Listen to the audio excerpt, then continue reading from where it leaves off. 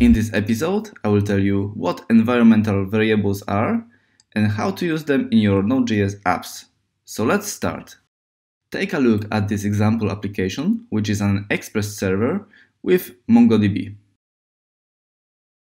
On the top, we have all dependencies: Mongoose, Express, and body parser, which parses JSON data passed in the body of a request. Then we create one Mongoose model, user with name, email, and surname fields. After that, we have three routes: hello world, one returning last 10 users, and route which creates new users and saves them in the database. Lastly, there is a run method which connects with Mongo and launches the HTTP server on port 3000. Let's see how it works.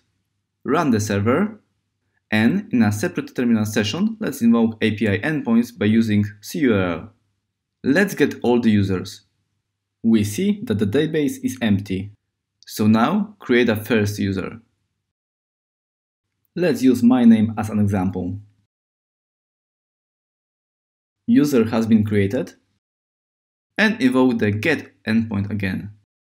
User is in the list. Let's go back to the code. We see that the application has two constants which value should depend on a particular machine on which code is executed: Mongo connection string and the port on which the application runs. Let's say you develop this application with a friend, but his Mongo server is running on a different port, let's say 3000. So he will have to change that Mongo connection string, and since port 3000 will be taken, he should also run the Express server on a different port.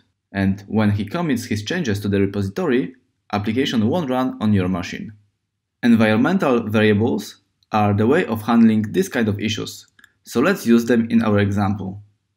First, let's move our constants definitions to the beginning of the file. Let's create two constants, Mongo URL and port, and update the console log.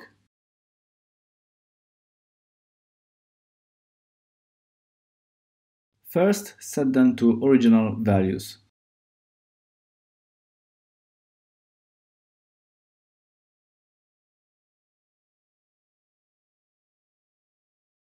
Comment the values because we'll need them later.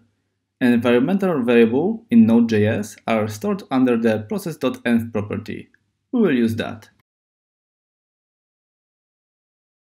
Now we have to set those environmental variables. The easiest way is to do this when we launch the server. Let's try it out.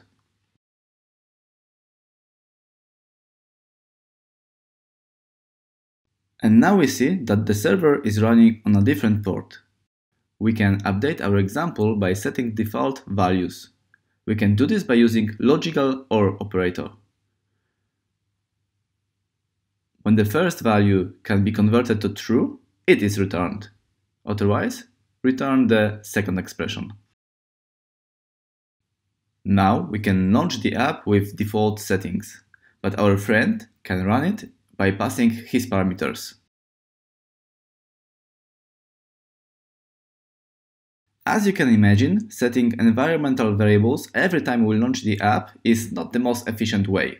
A better solution would be to load them from a file, and .env package will help us do that.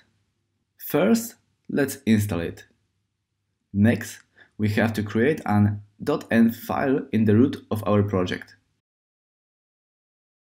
Make sure you name it exactly .env because it is a standard name for a file holding environmental variables. Fill it with the values we use in our app. And now we have to load it in our application. We can do this by using config method. Let's check out the server now. Okay, we see that it is running on the port specified in .env file. Usually, .env files hold secret values as secret keys to external services or even raw passwords. We have to make sure this file won't be synchronized with the Git repository. We can do this by adding it to the gitignore file. Also, a good practice is to add example.env file to the repository. that the developers working with you will know which environmental variables they can use. Let's use .env as an example. There is one more thing I want to mention when working with .env files. Usually, when the app is working in production, you will set the environmental variables in a tool which will run the app, like Docker or a process manager. That is why, in production, you should omit the .env config statement. To check if the app is working on a production or on local machines of developers, you can use node.env environmental variable.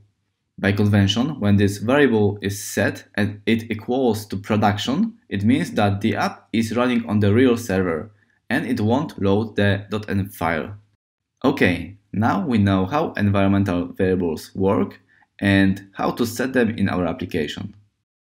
In the next episodes, we will need this knowledge because we will set up the Docker containers with our node.js app. Stay tuned and see you next time.